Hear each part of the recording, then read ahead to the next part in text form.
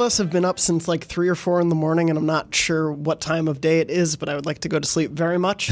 But I'm also very excited to host this show. Hello, everyone. My name is Jonathon Dornbush, and this is Beyond episode 585, IGN's weekly PlayStation show. I am joined this week by Max Scoville. I'm actually fairly well rested, still just crabby and kind of sleepy.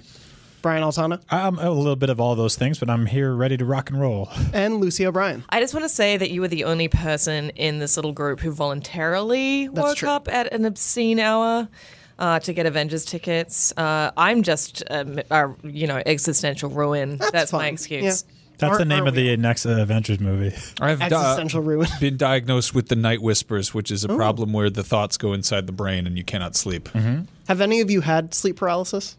No. Because I recently realized I used to as a kid. I had a moment recently where, and I don't think it counts as sleep paralysis, but I thought that there was like a murderer who was on my bed, like shaking my shoulders, and I was half awake, half asleep, and I was like calling out, like crying out, "Please date me." Is that what you were crying Was that a call to action at the end? Were you telling a murderer I to do that? realized as I was talking, I was like, stop. This is what you could look forward to. That's actually the new move for murderers in 2019 is the gentle shoulder shake. I'm also on Tinder. It's a little pre-murder exercise, just a stretch. You can find me on Tinder and Bumble and... Anyway. Coffee meets bagel. Other than that, this week we're also going to talk about PlayStation and the world of games. Fuck! Hell yeah! Sorry, I'm going to try to curse less. I'm glad you brought up the energy. We're going to start things off with, as we have recently, News Crunch. We're going to have to start paying that kid sooner or later. That kid. I notice a new thing each time, and this time I noticed the noises at the beginning and end, which sounds like somebody entering a time machine. I don't really know what it's all comprised of. Ronnie Barrier, our producer, helped put that together. I'll have to ask him sometime or have him on the show just to ask. Yeah. For this week's News Crunch, we have a lot to go through because a lot happened since the last episode. First thing I want to touch on was the Dreams Early Access availability has finally been confirmed for they previously had just said spring. It's going to be available in just a couple weeks on April 16th. I'm really excited. I'm really excited primarily because we've been waiting for that for so long, A. And B, I'm not going to make any levels with Dreams. I'm not good at level building and creation kits. But I'm so excited to see what everyone else comes up with. Yep.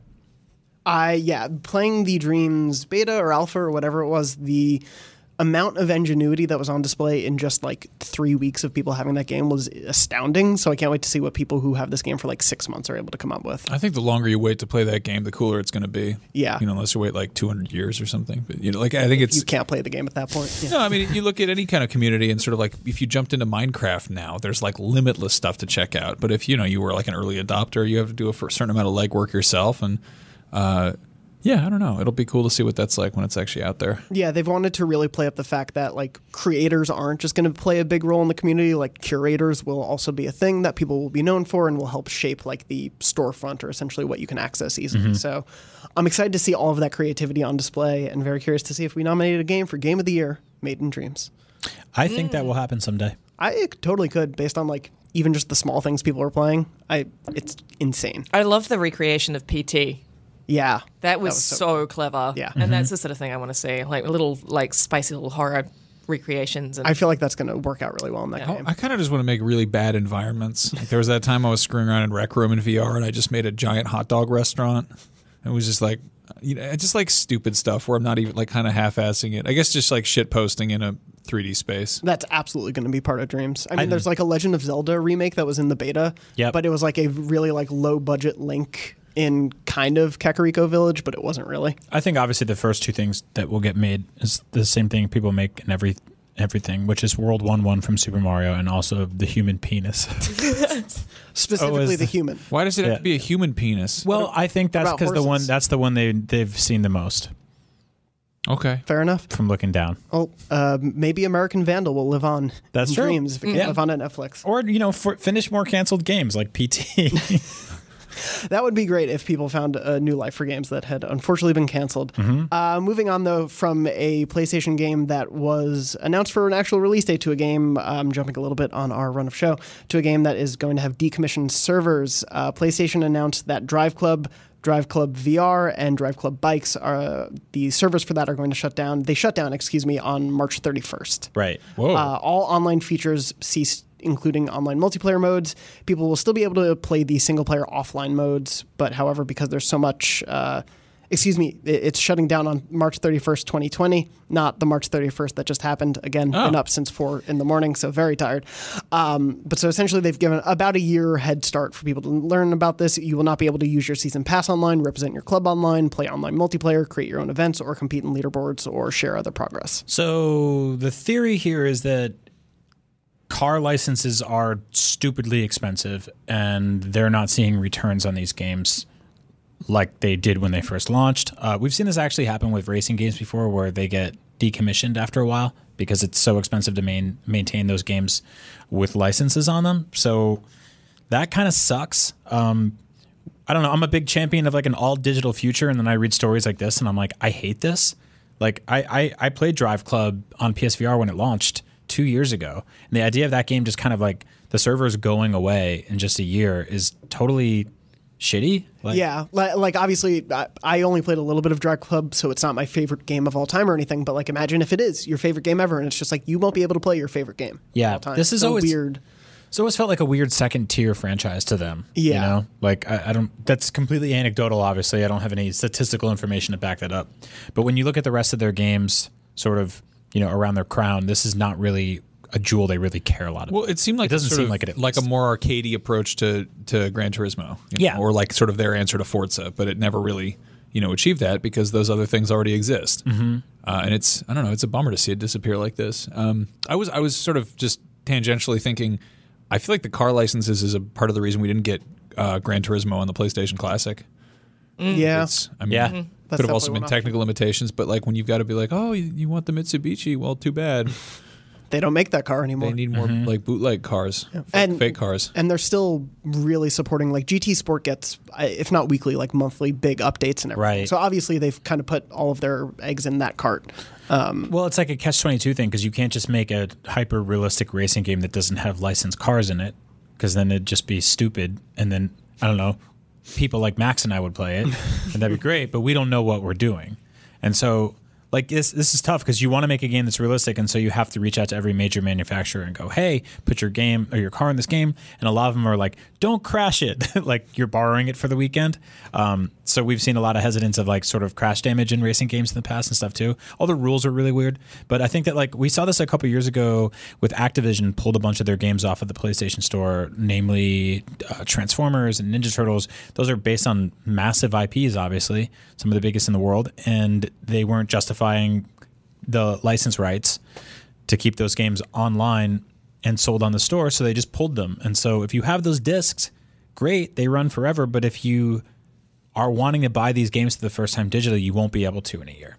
And so that's I think like it says a lot about the digital future and the limitations with that. So this is a little different than something like PT, where I believe if you've purchased the games already, you'll be able to re-download them as long as there is a place for that? Yeah, like PT was even a more specific case because they took down the ability for you to like basically access it once it's deleted. Yeah. So like that was a weird one. But yeah, essentially with most cases, if a game's like less supported or anything, if you own it, you still have access to it. Which means if the PlayStation 5 can't access like your digital library on PS4, then this game dies on your PS4. Yeah, that's a really weird one. Do you think they will, like every digital game on PS4, do you think those will be supported on PS5? Like that's a different backward compatibility than I really discs. hope so. Yeah. I'm just so tired of this stuff, like just trying to like jumping between systems and being like, oh, never mind, sorry, this doesn't come with you. I mean, there's always the option of doing what the Wii U did, which is not really like, let's do what the Wii U did,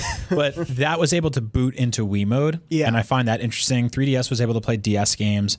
Backwards compatibility was a thing with the PS3, able to play PS2 games for a very specific SKU at launch. Yeah, didn't they just have 60 gig model? Didn't they just have like a Slim tucked in there? Basically, yeah. And then they kind of stripped it out. And so there's a way to do it. I would rather it's like emulation, so it's not like actually kicking over into hardware mode. But I mean, they're coming off of the best-selling console this generation. They've sold millions of discs and millions of digital files.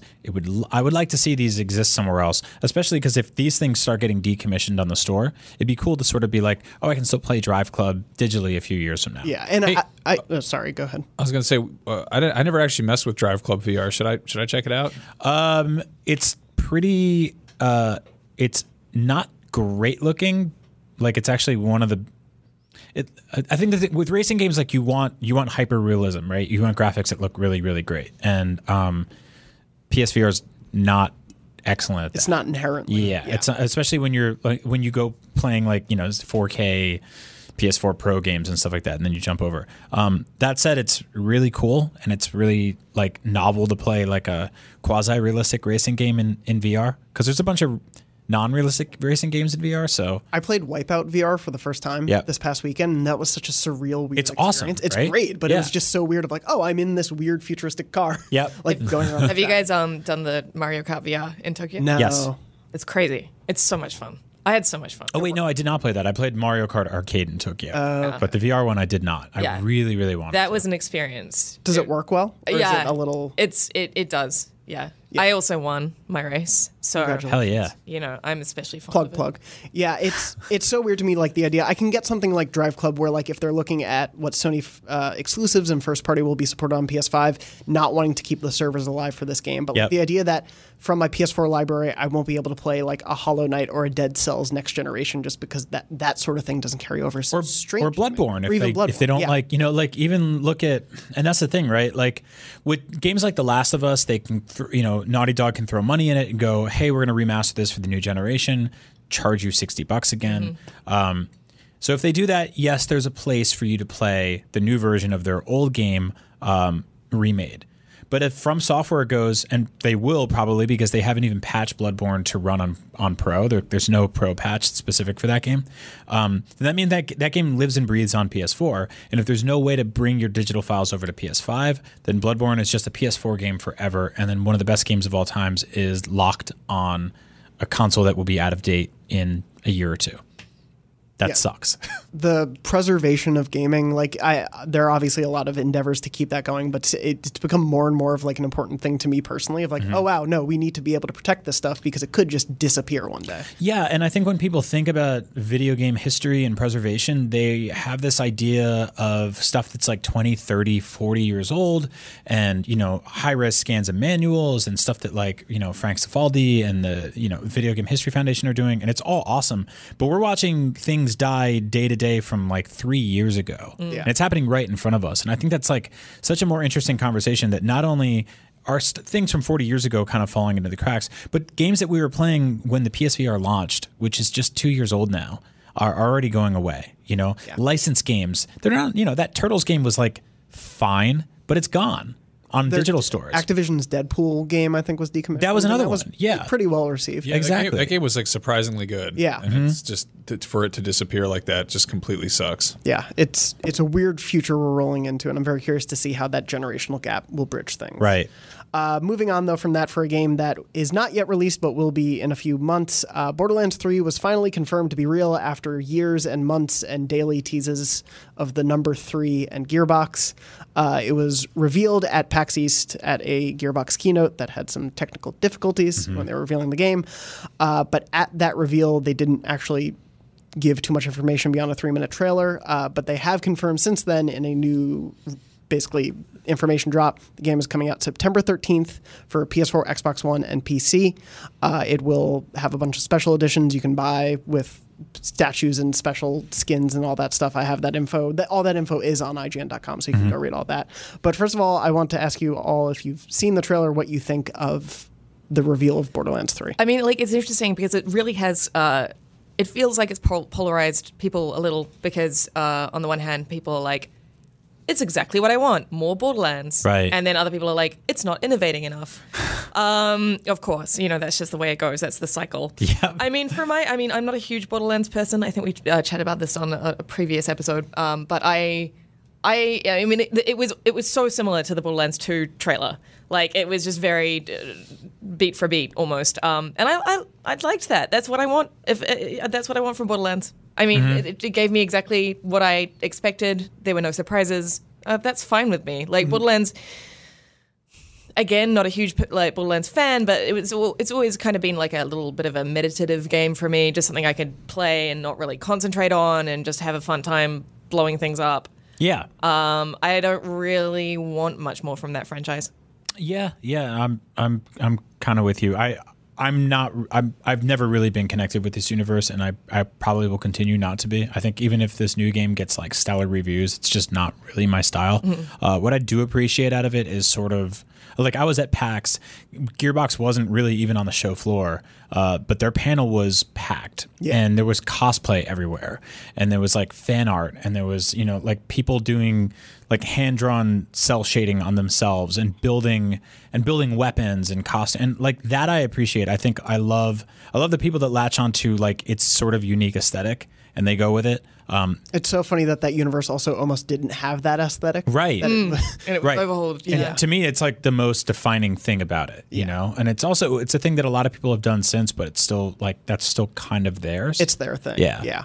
It's interesting to me. I've played Borderlands 1 and 2 all the way through by myself. I've never really played them in co-op. Tales from the Borderlands is actually my favorite thing from that universe, because I think like, whereas I didn't care for some of the writing of the last games and the story was whatever to me, that game just made me give a shit about the world, the characters, these new people that were thrown into it, and I was like, oh, I want to see that continue. So it was nice, like the trailer did tease like that part of the story will not be forgotten. So that for me as a fan is exciting. But yeah, it's a weird thing where it's been like 6 years since Borderlands 2 or so, or maybe even 7 or 8, and I want it to be more of the same, but there have been so many advancements in shooters and looter shooters and all that sort of stuff that like there need to be some modern advancements. I mean, it seems like a lot of Borderlands fans are just happy that it's more of the same, you know, that it's familiar. I was sort of, I don't know, from a distance, sort of like I don't really care one way or the other. I've tried to get into Borderlands, it's never really grabbed me.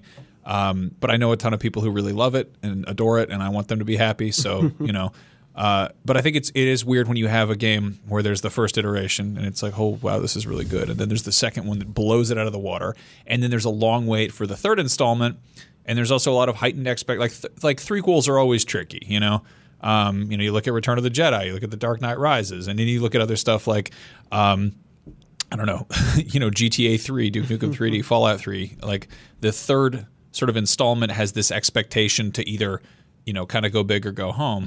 And this sort of seems like almost like it's not, you know, a huge, you know, exponential improvement. It's kind of like staying on track. And it's like, well, what took you so long? It's like, well, you made Battleborn. You know? Yeah, and I mean, Aliens, Colonial Marines, and like there's been a couple of things that like sort of came out of the studio that doesn't exactly scream confidence from me.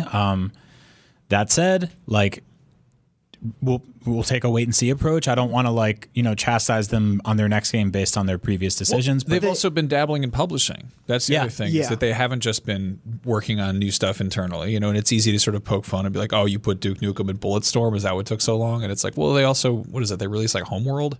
Like Homeworld, they're like handling We Happy Few. Yeah. They're all over the place in terms of trying to be a larger company. They're at medieval times, having dinner and tournaments. Yeah, and it's tricky to get a handle on, you know, I guess trying to iterate on something that's already, you know, if it ain't broke, don't fix it. Yeah. What's new and exciting? Yeah, one thing I do hope they continue getting right is the comedy.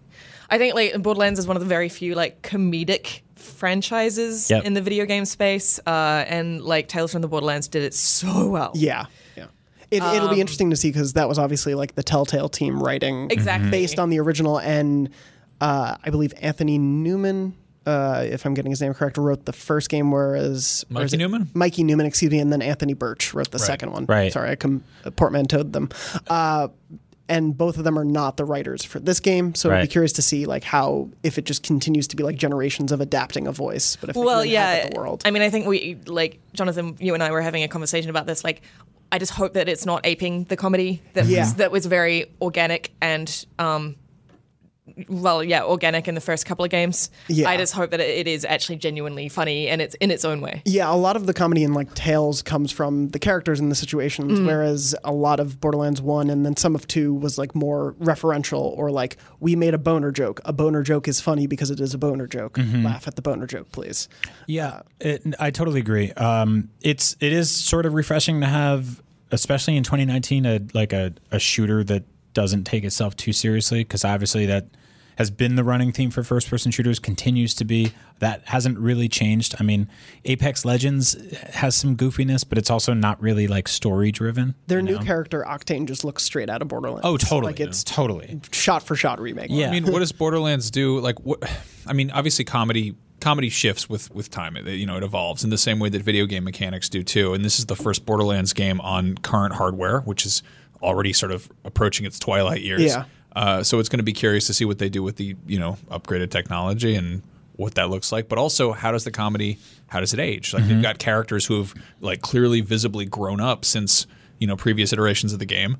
And if they've got new people working on it, it's like basically, if it's more Borderlands, that's good on like sort of a fundamental like mechanical level. But like, what's the new special sauce? Right. What's the point of making a sequel and not just maybe releasing Borderlands 2 with more content? Like, but how do you make this one stand out? Yeah, exactly. And I think with any gap this big between sequels, you run the questions of like who is actually making this, who still worked on the last one. Yeah, this happens with everything, right? I mean, even the Last of Us 2 has lost Naughty Dog, very key people in the development of the original game aren't really there anymore. Yeah. And so studios change, they grow, they're sort of like baseball teams or the IGN staff. Things ebb and flow and you wonder who's there. Yeah, and you get that interesting thing though of like people who are now working on it were fans of it when it first came out and how that influences which is cool. We see that in movies all the time. So yeah, it'll be curious to see. Borderlands comes out September 13th, so obviously we'll probably be seeing quite a bit of it in the months to come. Yep. Also wanted to cover the fact that PlayStation Plus has 2 free games this month that we did not cover last week because of course they announced it the day after we recorded. Of course. Just to mention quickly, it's Conan Exiles as well as The Surge. Oh, I like The Surge. You played The Surge? Yeah. I was wondering if any of you... I hadn't played either. I played The Surge. I messed with it a little bit. Yeah. I'm kind of curious to see what it's like now that I've figured out Bloodborne, now that I've gotten the hang of that. Because I remember like dicking around in The Surge and being like, I'll try this, and then being like, I'm scared, I'm going home. Conan Exiles is phenomenal on PC. You can adjust your genital sizes. That's what that game is known. You can't That do that is the PS4. only thing I know about that game. Yeah, I was me too. legitimately The just human like, penis. I was outraged that you couldn't just have big swinging dongs on PS4 because it's a puritanical console for children. Yeah, it's a curious month. I don't know. Obviously, like Conan, they've kept supporting that game since it came out like 2 years ago or something. So it's probably a very different game than when it was first revealed for having a dong slider. Yeah. Other than that, I don't really know much of what that game's impact has been. If you're like a FromSoft fan in any capacity, you should check out The Surge. Yeah. Especially for free on PlayStation Plus because it's got enough going on there that it's fun. It's got some sort of mechy Fallout environments, but it does a lot on its own that feels fun, and it's very brightly colored too, which is cool. Nice. Like it's like not a really cheerful junkyard. Yeah, which is cool. I appreciate the aesthetic in this game. Moving on from that, obviously you can download those through the month of April, and we'll probably find out the next 2 games after we record an episode 3 weeks from now. Moving on, Sony is going to stop retailers from selling PS4 download codes. So basically, if you want to buy something on the PSN, you'll have to buy it directly from the PSN versus, say, buying on Amazon or GameStop or something like that. Right. I just, for some reason, thought that would have stopped a long time ago. A long time ago. It seems shady as hell. Do you just buy like a piece of paper with a code on it? Yeah. Or what? Like, Basically, Yeah. Buy like a card. Yeah, like you would buy, like you can buy Nintendo eShop points from like Right. Target, and they're just next to Applebee's and oh wait, like basically like the gift card thing? Yeah, Yeah. basically, Oh, but okay. like for specific things. For specific games. And so this actually ties into the conversation we were having earlier about Driveclub. I don't have it on hand, but there's a list of games that are basically decommissioned from the store or will be that you can still buy digital codes of to have on your PS4. And currently this is the only way to get those games digitally. And again, I don't have the list offhand. Yeah. I'll find it and tweet it out. But that whole like concept seems so strange to me to buy a code and like to go to a brick and mortar store, a Rick and Morty store, and purchase a piece of paper with a code on it that you then type into the internet. Like It's such a weird like it's straddling the line between the past and the present. So like like it's a physical thing that gives you a digital product. yes. And it just it's Yeah. like Well, again it's like what It reality are we living in? It is a vestigial transaction. No, I mean, you're living in a reality where people are utilizing a different form of currency than the one that we use when we buy shit online, which is GameStop Fun Bucks. So if you want to buy a game digitally, say like you trade in a bunch of physical stuff, you have a bunch of old Wii U games or something like that, you trade them in, and then you want to buy a video game, and then you go like, oh, well, what can I get? And they have this game digitally or this game physically. You buy a points card and you bring it home and you do that. And so that's all people who are people who don't have credit cards, but do have cash. And also stuff like who that. don't want to put their credit cards on the PSN. Obviously, we've seen hacks and everything. That too. I think a lot of people probably who buy those may not want their data out there like that. And if you I can guess buy through GameStop. the weird leap is I totally understand the idea of buying like PSN Bucks cards or buying like I guess the idea of it being a specific game is what really just kind of like I have a hard time wrapping my head around, because it's like, why wouldn't you just buy the currency and then redeem that? Because the fact that there are codes out there for specific games is kind of... Because like the PlayStation Store logo carries no weight or nostalgia or connection to anything, whereas this gives you an actual retail presence in a store. So you can walk into a store and you can be like, oh, there's a box here, or there's a slip that says Borderlands 3, and you can buy it digitally. All this is really doing for fans of video games is reducing the amount of options they have to purchase games, and so for us it sucks. Sony clearly wants it to bring it all back to the PSN. Like they want you to buy directly from them. They obviously get the most cut of it. There are so many more benefits to them for you to buy through the PSN than to even like pre-order a digital game through GameStop. But even from like a store perspective,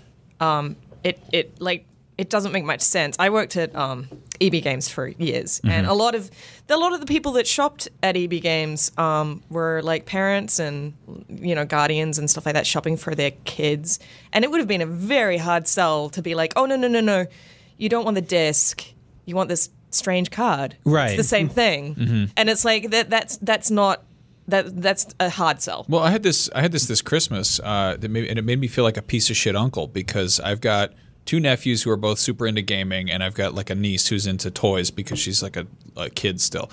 And I was like, for the boys, I want to get them some, I'm going to get them some Fortnite bucks or some Pokemon Go money or whatever. And I dicked around. And I was like, how do you buy like a gift card for V-Bucks? And I think you have to do it through like the Epic Game Store. And I like futzed around for a minute, and then eventually just said fuck it, and I gave my uncle $40 and was like, ask your dad for fucking dance moves or gun. Right. What the hell that gun, and it felt bad because I was just like, it felt like sleazy to be like, you just go ask your dad. I paid it off, and then being like, oh, to my niece being like, here's a present. I wrapped it up. Like I wanted to give them like a card and be like, So the hook here is not that GameStop or EB Games makes money off of these games digitally, or that they make money off of physical games, really. The hook is that they get you into the store, and while you're in the store, you make a tangible purchase that connects to something else that ultimately feeds them money. That's why they partner with ThinkGeek. So you can go into a store to be like, I'm going to get Borderlands 2 physically or digitally, and while you're there, like, shit, they make Borderlands socks, or they have Funko Pops, or they have these like Star Wars Black Series action figures. I'm going to get those. It's the same way. It's just like,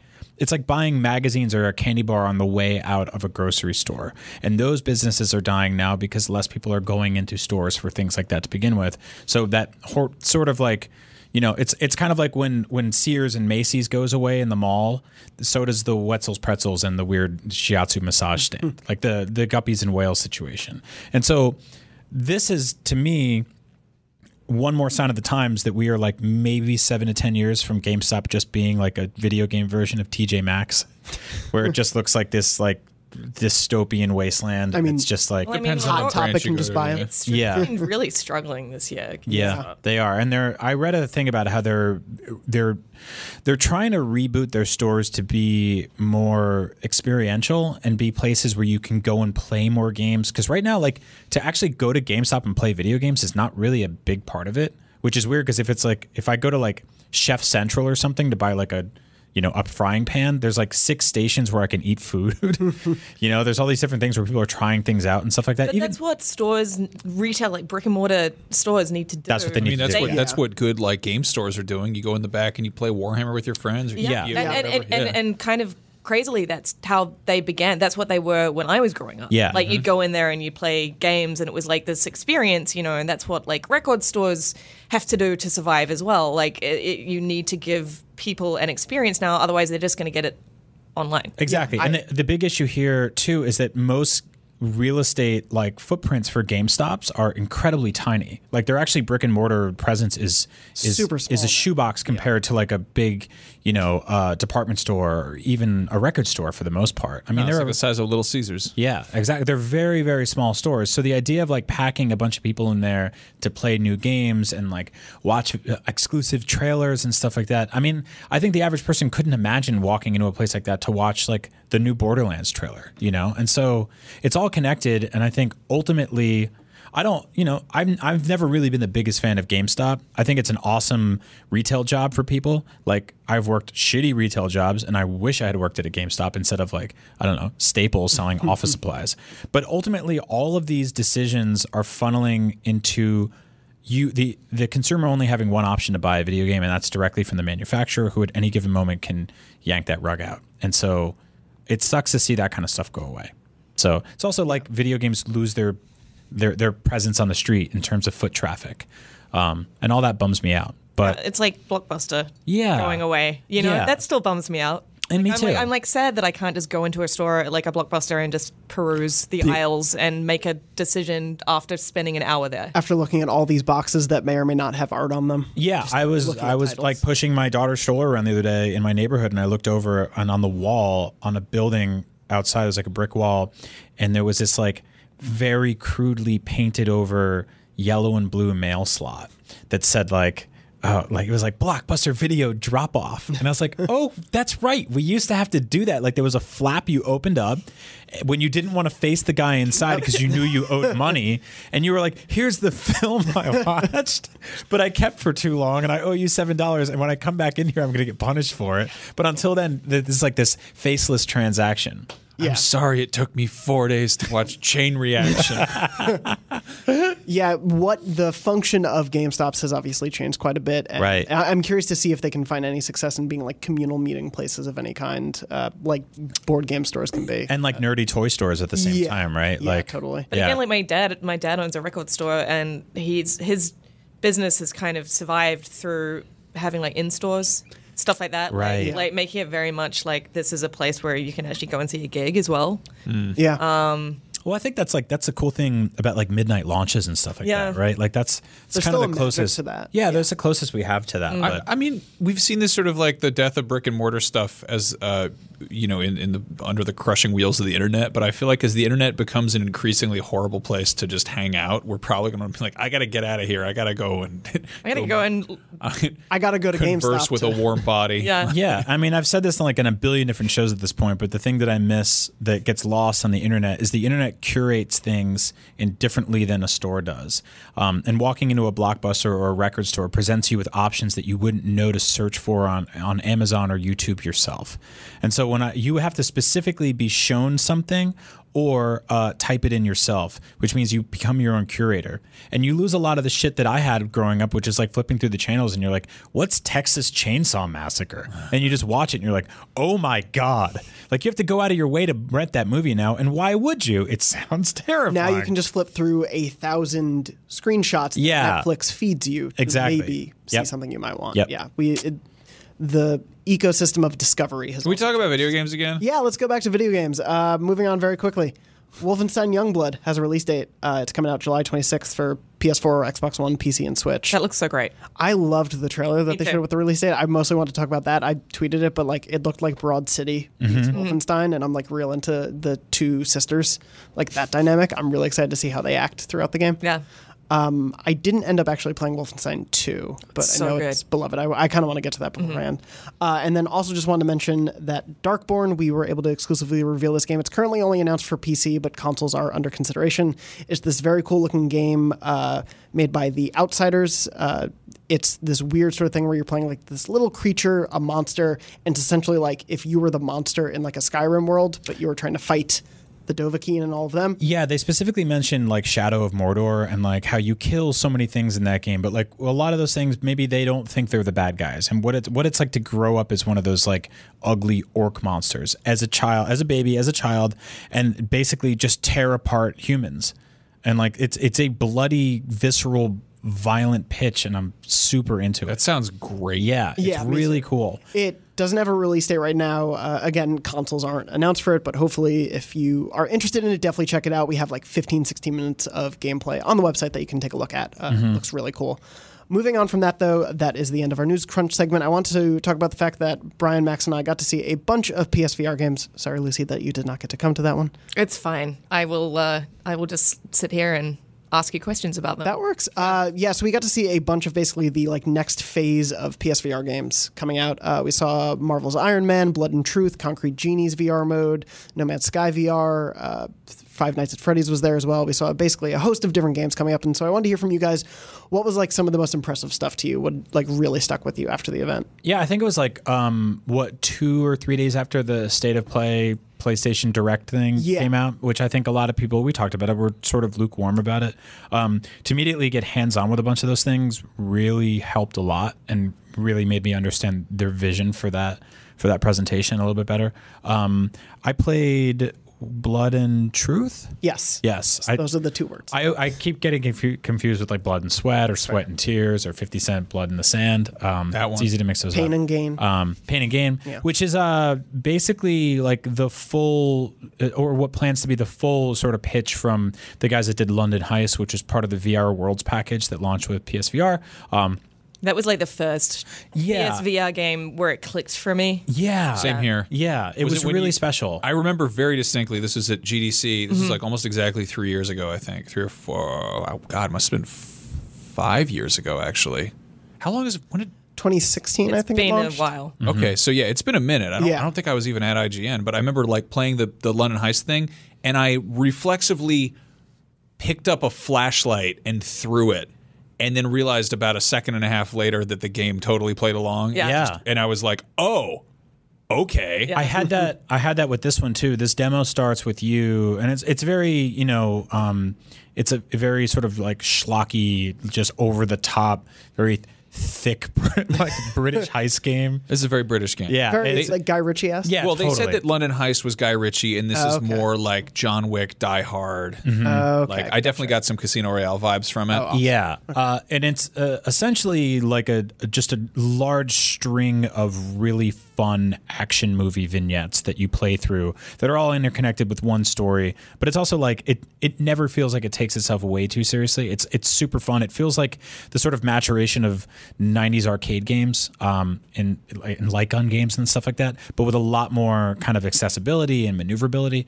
You can strafe in this game, you can aim, you can do all sorts of stuff. To reload your gun, you can actually reach down, grab a clip, and pop it into your gun, and you do that with 2 move controllers, which I'm sure in real life looks very stupid because it's just like 2 clown noses bonking against each other. But in the game, it's really fun. The only thing that kind of broke me was I was dual wielding at one point, and I had like a small assault rifle in one hand, or it was like a mini gun or whatever the fuck, and in the other hand I have a handgun, and I was just like in a car chase, and I was like, how do I reload? And I didn't know how to put it down. How do I hold all these limes? Yeah, but you had to basically you can holster your handgun on your right side by motioning towards your hip and putting it there, and then your assault rifle you put over your shoulder. So you sort of have to do this sort of like, rub your stomach, scratch your head, chew gum, and walk and talk at the same time type of thing. And also shoot a gun. And shoot a gun, which gets a little confusing, especially when things get really high-paced and frenetic, and you're like, I have to shoot machine guns and helicopters, and I'm out of bullets. But there's a lot of really fun little things to do in this game that, again, because of the power of VR, I think are a lot more interesting. Like there's a lock-picking minigame, and so to do that, you, just like you do in Splinter Cell, you put 2 of those tweezers that every good crook carries with him everywhere in every video game, and you start twisting them and pinching the buttons at the same time. Well, slow down. Yeah. You have this whole kit. Yeah. It's not just for lockpicking, it's for like bomb defusal and like wire cutting. Yeah, and you awesome. basically it sort of like floats against the wall, and you, based on different scenarios, access different parts of it. And so you're allowed to reach in and grab like the tweezers or the pliers or like the little like wires and nodes and stuff like that. It feels like a little kid's like doctor kit. Yeah. Like there's something very toyetic about it where you're like, you put this thing up and you're like, oh, what am I going to use for this? What's the tool set? Yeah, and so I love all that. There's a lot of little things like that. And Max, you mentioned like throwing the flashlight. The demo starts with me being sort of like I don't know, just really talked down to by this like large, powerful man. And while he's talking to me, he's giving this very stern talking. I picked up the clipboard on the table and I'm just kind of looking at it and just like instinctively flicked it across the room like I'm skipping a rock against the river, and it just worked. And he just like kind of like glanced at me and just kept looking. And I was like, I don't think I was supposed to do that. That's very mean. But yeah, it's really cool. Like you go through basically warehouses, we're shooting guys down. You blow open a door with C4. You open up locks. You do these high speed chases over rooftops, and then it ended in a car where I was sitting. And this is weird. I grew up in America, and I'm not used to sitting on the wrong or what I deem the wrong side of the car. So I was like looking in front of me, and I drive in San Francisco all the time, and there was no steering wheel. And I'm like, I can't. Oh, he has the steering wheel. I'm in like a funny car. And so I looked over. And the comedy car. Yeah, the comedy car. From England. It's one of these metric cars. And it made me realize I really want like a PSVR buddy cop game. Like I want Tommy Boy VR where we're like, there's two of us in a car together and we're on a road trip, and I can play with the radio, and I can open up the glove compartment and reach over and honk the horn and do all sorts of silly nonsense. So I feel like if the Night School guys ever did VR, like the Oculus, that would be like a perfect thing. Oh man, that'd be so great. So I don't know how long the full version of the game is going to be. I feel like I was talking about this with Max. Like I feel like 2 hours, 3 hours would be a really good sweet spot, because it would give me and like friends a chance to play through a bunch of times. Like you could have people over and be like, oh, like play the first half of this game or something like that.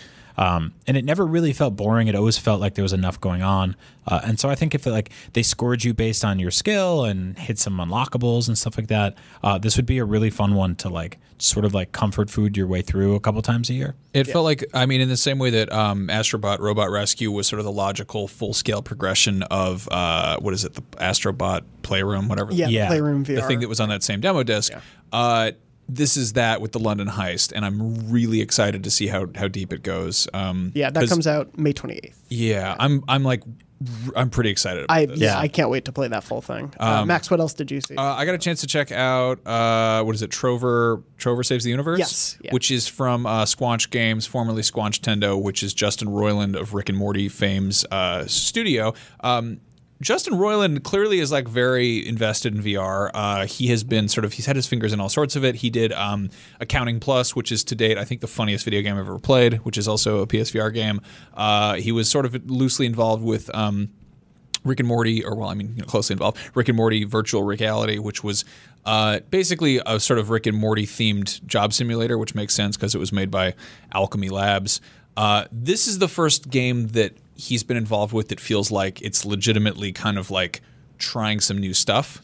Whereas the previous games have sort of been like a first-person thing, and then the controllers are your hands or whatever, and it's very like kind of straightforward and intuitive in that sense. In this time around, you play as a person who's sort of confined to a chair. It's like the society of people who just sit in chairs and watch like TV all day, and then your dogs get stolen by this giant chicken that shoves them in its eye sockets.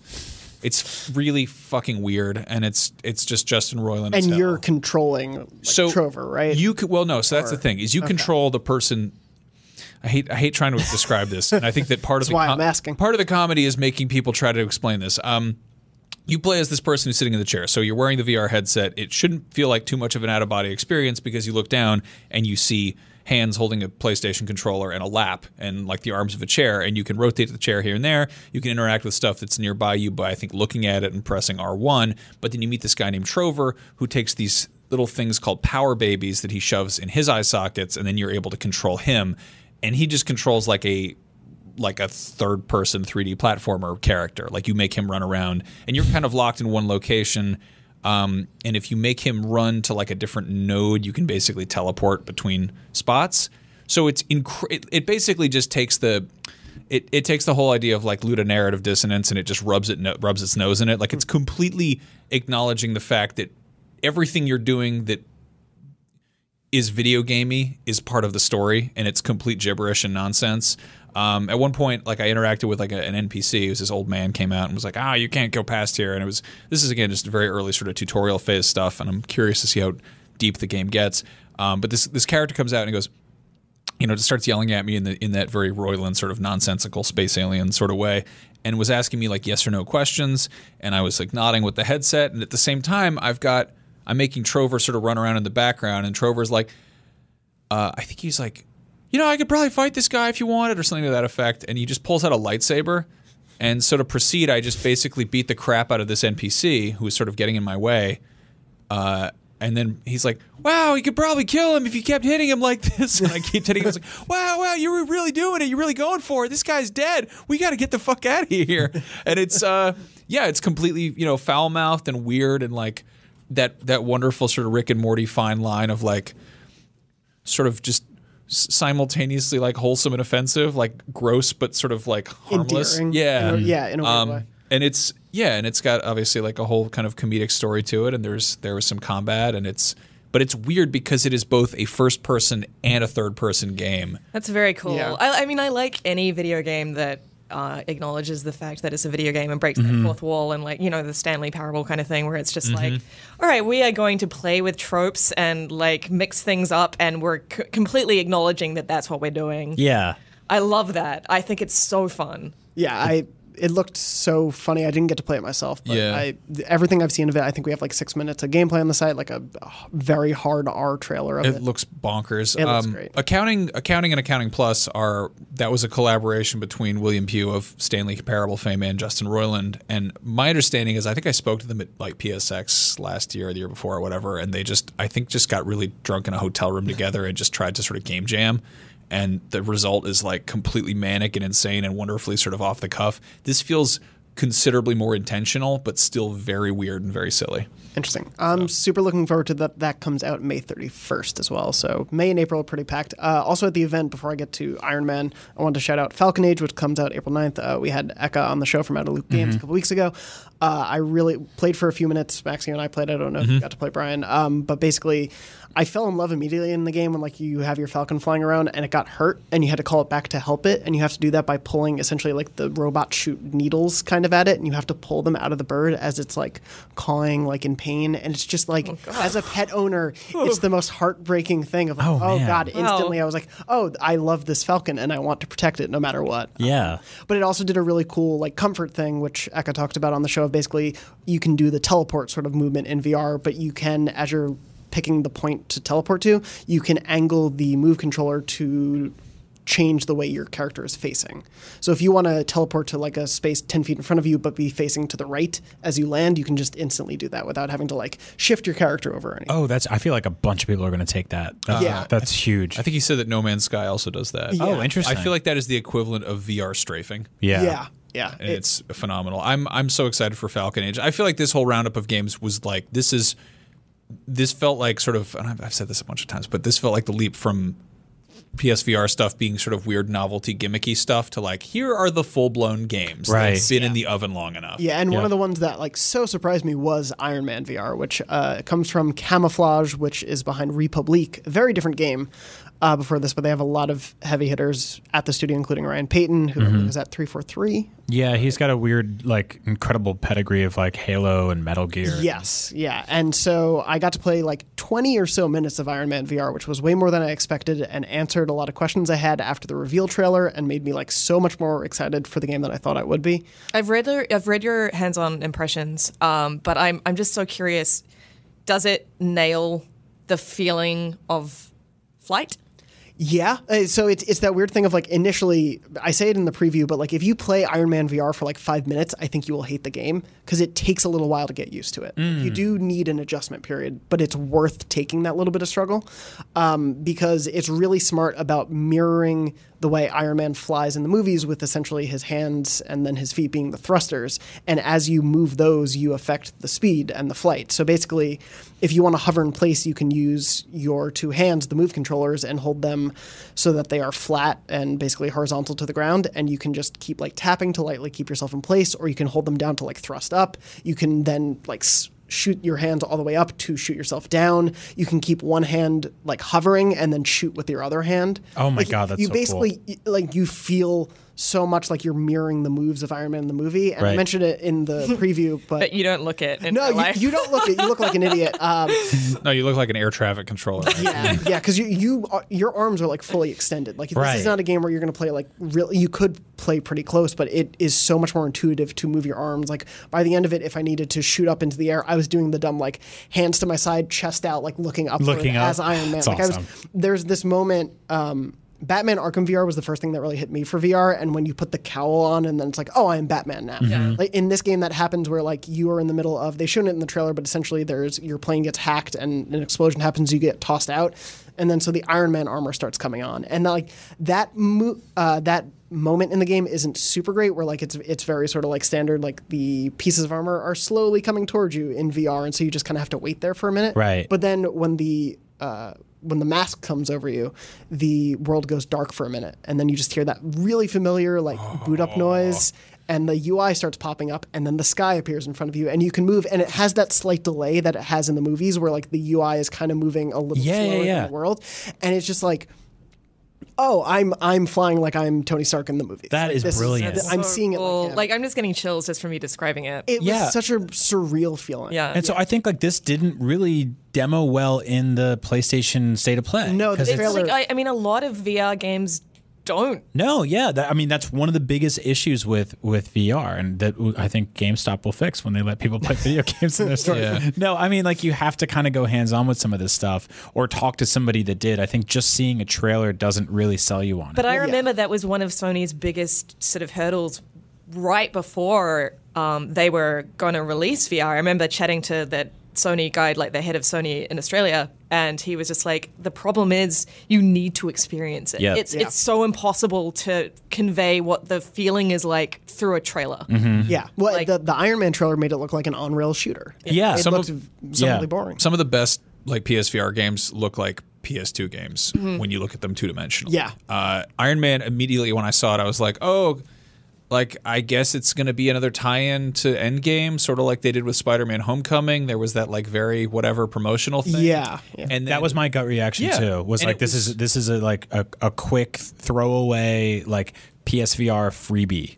yeah, But it's been in And development for years. and it's not, It's yeah. fully featured. The like flight mechanics are so ingenious and so fully functional, and I can like as you get the hang of them. And I mean, the fact that they had a 20-minute demo Yes. is indication that's like tip of the iceberg. So Yeah. I'm guessing this is a pretty full-fledged game. Yeah, Yeah. The way they were describing it, like there's a very clear like story intent. Like they're kind of going with the I forget what it's called, but the very famous Iron Man storyline dealing with like the ghost of his past or Demon in a bottle? Demon in a Bottle. Thank Oh you. my God, we're going to be drunk Iron Man in VR? Are Probably. you kidding me?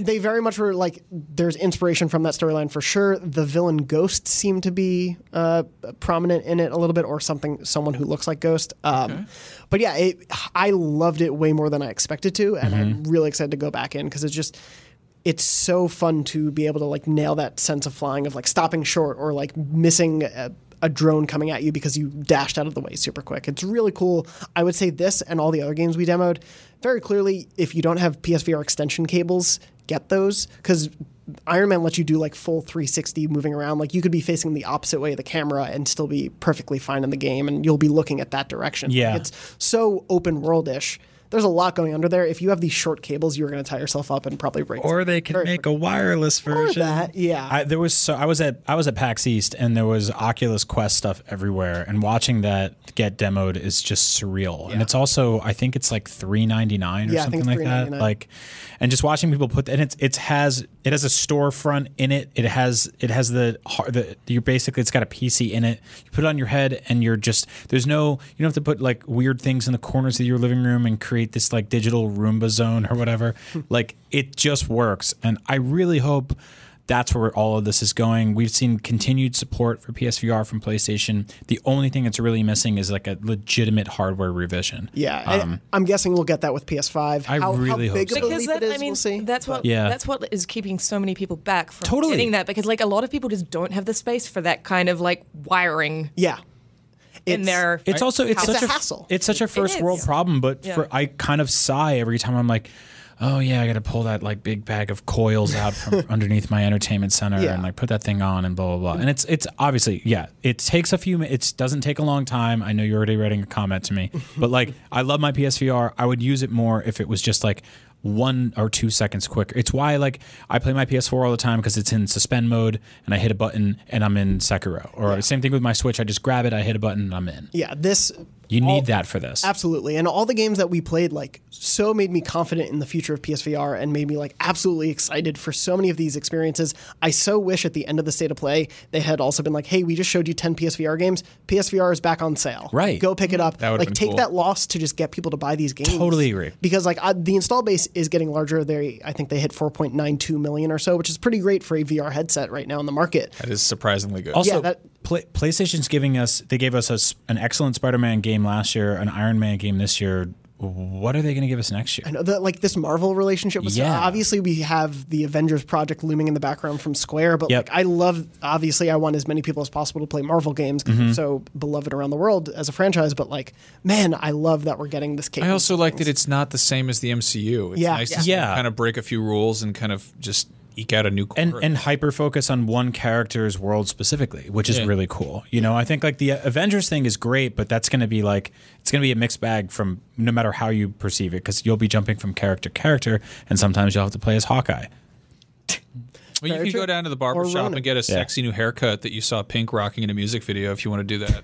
That's true. I'm sorry. How much time do I have left? How much more time can I shit on Hawkeye? As long as you want to. I read too many posts calling him a daddy this morning. So me too. Yeah, there was a lot of that. Anyway, so there were a lot of really awesome PSVR games coming out. Iron Man has a just nebulous 2019 launch window, so hopefully we'll find out more about that soon. One more very quick thing. Yeah. I didn't get to play it myself, but the Five Nights at Freddy's demo, Five Nights at Freddy's VR, is the loudest I've ever heard anyone like an adult man shriek publicly. There are certain VR experiences. I am very big into horror. Like that's my sort of niche, I guess. And I find VR horror a step too far. Me too. I love horror. I'm in the exact same boat. I can't cope with it. Like Alien Isolation, Resident Evil 2. Resident Evil, yeah.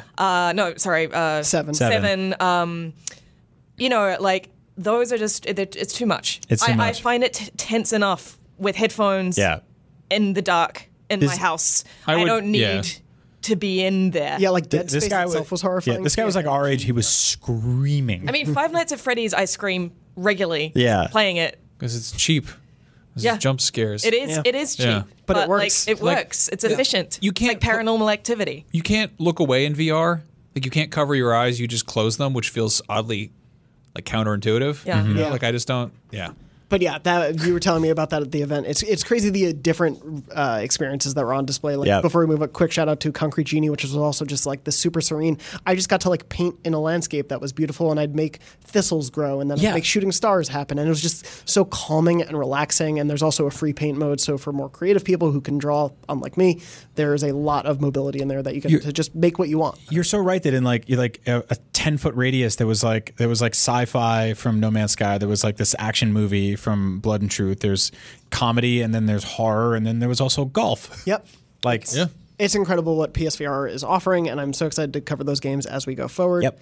Going to move on to our memory card segment, and thankfully, thanks to Ronnie, we have a new intro song for it, which I'm going to play for you if I get it right now. Memory card.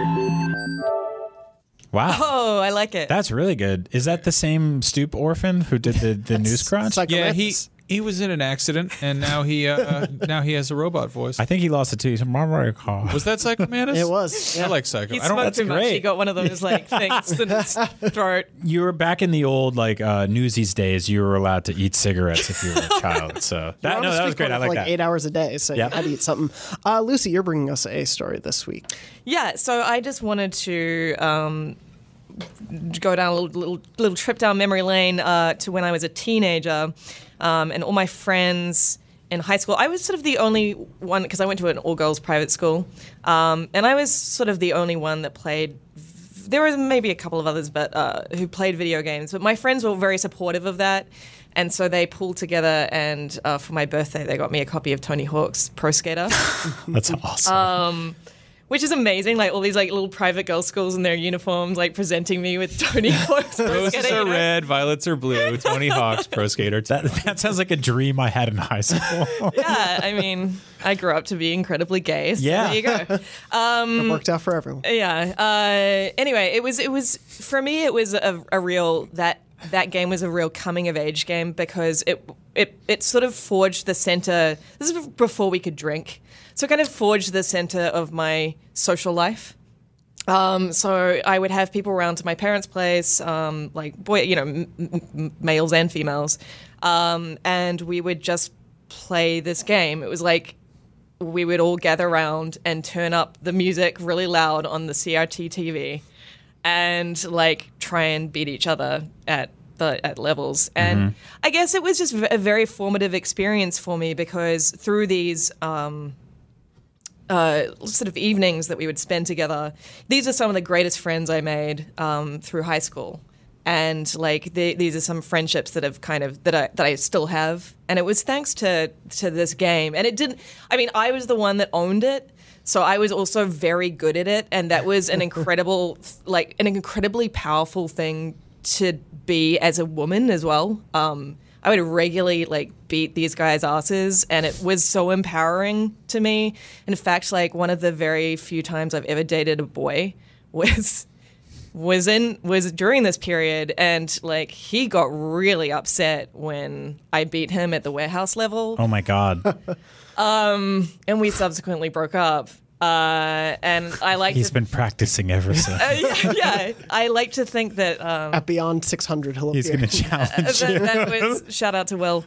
I like to think that that had something to do with it. But it was so formative, and we would it was pop punk. It introduced me to the Dead Kennedys and Primus and hell yeah. So that's actually one of my favorite aspects of those games is I'm a big hip hop fan, and the amount of sort of independent underground hip hop that gamers especially were exposed to through those games is huge. Like I think the musical takeaways that people got from those games is so goddamn cool. Yeah, it was kind of like I know this sounds really embarrassing to say, but it was kind of like, for us, it was kind of like, it was sexy. It was like a sexy game. Like it wasn't like a nerdy game. It was like the music was, the soundtrack had so much to do with that. No, it had like real music, like they'd have on MTV. Yeah, I mean it did, and it was skateboarding, and you could play as a woman as well, and it was a very formative game for me. And it's interesting because I never really went on to play any of the others, and I didn't really play Skate. I think it was really just a moment in time. Of that moment. Yeah. And yeah, it helped me. It helped shape me, I think, because it was when I was just starting to become confident as a human being. I just got my braces taken off. I was like finally embracing my femininity because I was I was starting to become like a woman, I guess. And no, I mean, it's significantly important to be good at anything at that age. Yeah, and that's like, pretty hard to do. Even if it leads to breakups. Yeah. Exactly. And it was just, Most of that age is like bumbling horror of like being awkward and inefficient. Exactly. And I guess, I still listen to the soundtrack, and it just takes me right back to those so many evenings spent playing that game and having an incredible time. And I kind of miss that because I haven't really had an experience like that with a video game since. I mean, I've had great multiplayer experiences. I got really into Overwatch and Apex Legends and stuff. But this was like a teenage, full of hormones, like listening to music really loudly, like going out the back and smoking cigarettes, and it felt kind of like illicit and cool. And I don't think I'll ever have that experience with a video game again. But that's my memory card moment. Thank you. I love that. Yeah. Tony Hawk was, it's such obviously that franchise went not great places, but those early games I think are so formative in a lot of ways for a lot of people, whether it's the music, whether it's specific moments of time. Yeah, like the Tony Hawk 3's soundtrack for me is like my first exposure to hip hop and a lot of that sort of music. And yeah, those games are amazing. I really wish that that skating games would make their renaissance. Me too. Just have a proper comeback, because it's sort of like, it's one of those things where it's like I feel like every other sort of like archetypal video game genre has kind of evolved and shifted and changed and become transmuted, and we don't have any you can't even like skateboard in GTA, Like I love how they scale to be like fun fuck around games, but also stuff that you can expert play. Yeah. I mean, they are so strategically poised to fit perfectly in the modern gaming landscape in terms of like streamers and expert level players, but also just goofy idiots who just want to do funny Let's Plays. Like, they are immediately forgiving. You fall off your board from a 40-foot drop and you go, oh shit. You get up, you get back on, you keep skating, and like there's this, they're playing like Del the Funky Homo Sapien and Dilated Peoples in the background. You're just like skateboarding everywhere. Or you can be insane and never touch the ground, basically. Or you can throw in all the cheat codes if you can't do it well. And it's like I would put on the cheat codes and see how long I could skate around a rail, like how long I could grind before the computer would get mad at me, basically. Yeah, like it was so malleable of an experience. And the fact that it went, like they no pun intended, fell off the rails and went into Tony Hawk Ride and Air, and then EA was like, we'll take it from here, guys, and they made Skate, and then they stopped, and then now they're just really non-existent. I would love to see them come back. There's that new game coming out that was announced at E3 last year. That everyone thought was everyone was like, Session. Yeah. Oh, no. I'm amazed that I can remember it. Yeah, that could be really cool. I hope so. Yeah, I hope so too. And maybe EA could just make Skate 4. Yeah. Stop us all from asking. Exactly. But yeah, Lucy, thank you so much for sharing that. You're welcome. We also have a story this week from a listener. Remember, if you want to write in with a story that you would like us to read during Memory Card, write into beyond@ign.com with the subject line Memory Card, so I know what it's relevant to, and we'll be sure to read some of these on the show each week. Max, would you like to read this one? Yeah, sure. This comes from James S., and he says, "Hey guys, just wanted to say real quick, I love the show." Thanks, James. Funnily enough, my memory card actually involves a memory card. Back in the PlayStation 1 days, I used to grab my memory card when I would go hang out with my friends so we could compare saves and such. My friends and I were, and are, still are, huge RPG fans, so my memory card was filled with games such as Final Fantasy IX and Lunar Silver Star Story Complete. Well, this one time I went to visit my friend and we were running around in her backyard. For whatever reason, most likely I was a dumb 12-year-old, I was running backwards and flipped right into their inflatable pool with my memory card in my pocket. No. 3 discs worth of progress on Final Fantasy IX were lost that day, with many other saves. I was upset, but it is a fond memory I have now that I can look back on and laugh about. Oh, that's a good one. Oh my God, thank you, James. Thank you for sharing. Yeah. That's a great, I can picture that very strongly in my mind. Yeah, usually memory cards died themselves, or they said Mad Cats on them and they just blew up. I don't really hear a lot of stories about backflipping into an inflatable. I think with all of our doom and gloom about a cloud-based future, that's one thing you don't really have to worry about. That's true. Unless you have your... Well, no, even then, you can throw the whole PS4 in the pool. Who cares? It'll be fine in the cloud. I had 2 really bad memory issues, though, on my Xbox 360, weirdly, on the hard drive. I completely lost, one on the PS2, one on the 360. My 360 lost my entire Assassin's Creed 1 save right before the final assassination. What'd you do? Just like watch I replayed YouTube? the whole game. No. Yeah, I replayed the whole game like an idiot. And, yeah.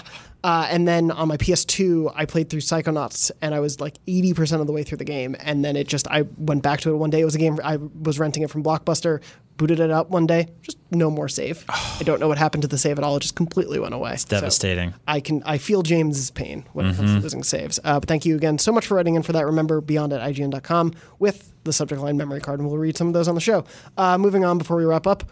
Want to bring back Trophy Test. Hell yeah. Trophy test. Does it have a theme song yet? No, but Ronnie is working on one. I think that the theme song should just be you going, trophy test, just like you did. Yeah. It's just, I'll have him use and it. it makes the trophy noise like 8 times. Yeah. Yeah. There'll also be like a cigarette eating child in the background. Ronnie, In are you some taking way. notes? Please. And then some laser sounds. Ronnie rules, by the way. How Ronnie many, is great. how many cigarettes and how close to the microphone? How many cigarettes is he eating? Is he just going into them like It's a a pack whole of pack. Fig Newtons? Yeah, I mean, they're in packs of 20. Is So he taking the wrapper off? I don't know if he eats them like an ice cream bar, where it's just like a bite out of it. I don't know. A lot of questions. Cabin. Anyway, this week's Trophy Test is based on Borderlands 1, given that the Borderlands 3 announcement came out. Great. 3 huge Borderlands Exactly. fans I here. thought, Wowzers. what Yeah. better way to do this? I will go have great. 5 trophies from Borderlands. So what I've done is basically I have the description. I'm going to give you 2 titles. Mm-hmm. I don't have 2 descriptions because things are busy right now. So tell me which of these titles matches the description, which is the true title of the trophy. So we'll go down the list 1 through 5. No winner per week. I'm going to tally things through the rest of the year, and we'll declare a winner at the end of the year. First trophy. The objective is to complete 15 missions in co-op. Is the title, there's no... oh, wait, sorry. All right, no, we're going to backtrack on that one because it turns out I copy-pasted the wrong title there. So Oh. never mind that one. All There right, are so only that's 4 trophies this week. 1 point. You all knocked get from 1 you. point. All right. Yeah. Yes. God. Nice work, guys. I'm so good It's at been a this. week. It was a tough one there, but I'm glad we all agreed. Anyway, moving on to the second trophy in this round. The objective is to race around the ludicrous speedway in record time. Is the title of that trophy Speedy McSpeederton or Fast Times at Pandora High? Which is the real title of that trophy.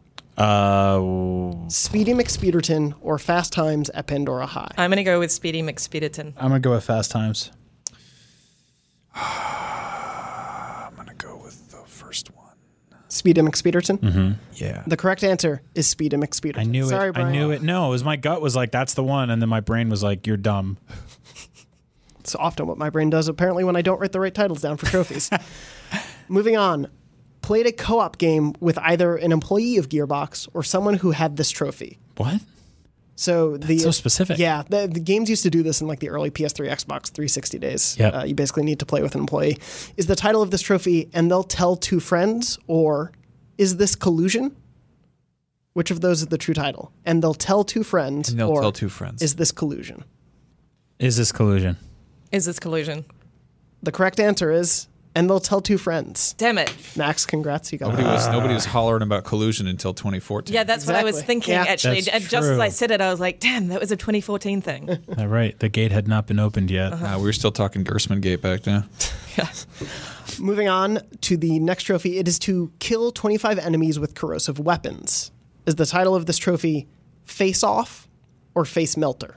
Face melter. Face off. Confidence. Face off. The correct answer, Face Melter. Okay. This is stupid. I'm just Yeah. gonna That's throw right. it It's in me, Max access. Scoville, the #1 Borderlands fan at IGN.com. Keep it locked, everybody. And the final trophy, this is the Platinum Trophy of Borderlands 1.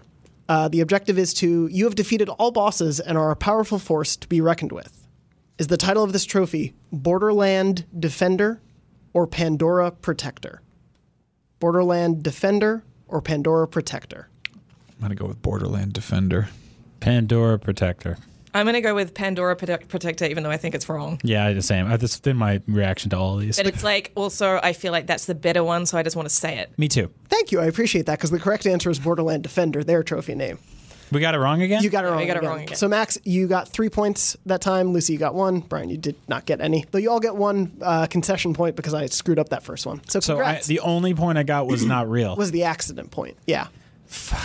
Little participation trophy for you there. Oh my god. So congratulations to you all. That's trophy test. If you want to write in with a game I should do trophies for, feel free, because there are a lot of games and it's hard to always narrow it down. So just write into beyond@ign.com with that. As we wrap up, what are you guys playing this week? What have you been playing? Sekiro. Sekiro, I suck at it. I'm getting better at it. I got back from PAX and just turned that game on and hit the ground running and just crushed through like 3 or 4 bosses, and it was so nice. I'm taking my sweet time. I'm grinding a lot, exploring a lot, finding items and stuff like that, backtracking to see if there's anything I missed, like buying all the cool stuff from the vendors. I adore that game. Actually, the more I play it, the more I like it. Once you like get over a hurdle and like open up an entire new area, it's like your reward for struggling through some pain in the ass boss is this like just gigantic vista of fun, new, insane things to climb and play on and kill weird men with the sword. It's so good. I keep eating shit in that game. Like I'm at the sort of cleric beast level where I'm just trying to beat the same like preliminary dude. Who are you up to? I don't even want to tell you. What, is it the because bull? It's embarrassing. No. Is it Before then, the ogre on the steps? No, it's like a mini boss. It's like I am just struggling with this guy. Juju the Drunko or whatever his name. His name. Like he's not hard. Like I know he's not hard. It's just that I get him right down to the very little nub of health, and then I'm like, okay, now I'm gonna just forget parrying and just like go for the kill. Yeah. And I get overeager, and then he just kills me with one swoop, and I just I'm like actually- rinse and repeat.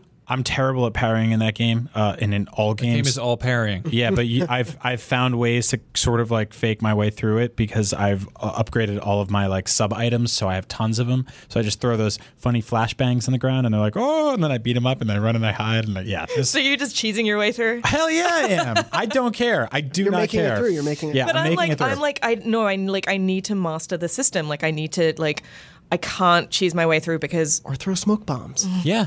Exactly. Well, maybe I will. Throw the garbage on the ground and it scares All right. them. Okay. Max, you're Yeah. still working through Bloodborne? Yeah, no, I played a little more Sekiro, and I was like, this is not for me. We talked about this last Yes, week. yeah. Brian, after you and Zach left, frothing at the mouth about how much you love Sekiro, I was like, we just were like sitting here and we're like, are you going to play more? I don't think so. No, thank you. No, I went back to Bloodborne. I've been chipping away at it still. I just got to Rom the Vacuous Spider, who's just a big bastard. That dude is where I think that's where a lot of people walk away. It's a little shitty babies. No, I've been sort of like, I basically got there and died and was like, yeah, and it was like not even in like the second stage or whatever. And I was like, I'm going to go explore some more. So now I'm poking around up in the lecture hall, fighting those slime professors or whatever. So, yeah. Was it Rob or Rom? Rom. Okay, just one. Robert the Vacuous. Robert. They decided just for that wonderful. one boss, they were like, let's choose Robert. Yeah. Kyle. This is Chris, the hell-starved beast. Oh, I got cyberbullied by other hunters of the internet on that. Like for the first time in my game, just a bunch of strangers from who I believe are like could be internet friends, but they just came into my game and they kicked my ass and they took my things and I had to go to work and I haven't turned it on since That's then. always like so insulting when that happens. I'm just like, oh fuck you. Yeah. Well, sometimes they toy with you like an old lion where they just kind of follow you around and like poke you in the back and you're like, are you a friend or are you here to kill me? And then they notice that you don't fight back. Yeah, and they do that like weird Komodo dragon thing where they nip at your leg and follow you for 3 days until you die of poison. That's fun. Yeah, I've been playing a similarly tough game, Stardew Valley. Yeah. I don't. Do you want to hear a fucking story? Sure. Do you want to hear some shit? Yeah, I'm sorry to swear. No. If you're upset by my ire towards Stardew Valley, turn off the podcast right now. Stardew Valley, which I played on the Nintendo Switch because I'm not about to sit on my couch and farm yams or whatever. I played that game and apparently I did not get a fucking memo because I didn't know that you could go to the mines to get ore. I put, I think, 10 hours into that game without realizing that you can mine for ore to make equipment such as farming equipment. I totally understand that because it seems like something that you shouldn't be able to do to go in those mines and like fight the enemies and stuff. It just doesn't seem like in step with the rest of the game. Mm-hmm. That game is such a like, I'm so glad I'm playing it not when it first came out and when there are like tons of just the most filled up wikis of information of how to like. It's like Minecraft when it first came out and people were like, oh, I think you can make a shovel. And now there's like a button in the game that just has a recipe. I had a slight existential crisis playing this game because I got 10 hours into the stupid farming game and didn't know I don't know where the mines, the caves are. I literally have never been there because I immediately quit my game finding out that I was doing it horribly wrong. And I realized if I am this bad at a video game about farming, what other important memos and steps have I missed in life? Like, what else am I doing horribly wrong that I just didn't get a memo on? Like, how much am I getting fucked on taxes? How many times have I failed in basic interpersonal communications? What am I doing wrong dietarily? I don't know. Like, am I walking wrong? I sure as shit can't drive a car. So anyway, I don't play Stardew Valley anymore. I hope you enjoy that radish game. I'm not going to bring up games anymore. Sorry. I love That was really good. I've been playing Stardew for a week. I want that to be my new ringtone. That just Max's rant about Stardew Valley. Be sure to write in with how you feel about Stardew Valley to beyond@ign.com or max@ign.com. Mm-hmm. Anyway, if you're playing Stardew Valley and you haven't been to the mines, you're also bad at that game. Yeah, that's very true. I played that game once 2 years ago, felt terrible at the game and stopped, and I've come back to it and am enjoying it way more this time, but I can totally understand that feeling. I'm just holding out for Animal Crossing. Yeah. That's where the real magic is. Hopefully this year. Get that boy out of that farm. Who gives a shit? I want to talk to animal mayors. Can you marry people in Animal Crossing? No, but you can go to their house at 2 o'clock in the morning, bang on their door, and ask for furniture. I gave Abigail an amethyst, and she ate it. Really? Yeah, she was like, "Thanks. How did you know I was hungry?" Wow. Yeah, canonically, she just eats amethysts. Man. But will also fall in love with me. There was this dude. There was a lion named Aziz in my game. I used to dig potholes in his front yard and beat him with a hat. The net. Video games are great. Can't wait. Thank you so much for listening to Beyond. This has been episode 585. Remember, be sure, whatever platform you're listening to us on, whether it's iTunes, Pandora, Spotify, Google, whatever, please be sure to rate, subscribe, leave a review if you can. We always appreciate it. And again, you can write in with questions or with memory card segment stories that you may have at beyond@ign.com. We are on Twitter. You can find us there. I'm at JM Dornbush. Max, where are you? Max Scoville on all the things. Brian. Agent Bizzle. And Lucy. Luce O'Brien. And that has been Beyond, episode 585. Thank you so much for listening, and as always, Beyond. Beyond. Beyond. Beyond.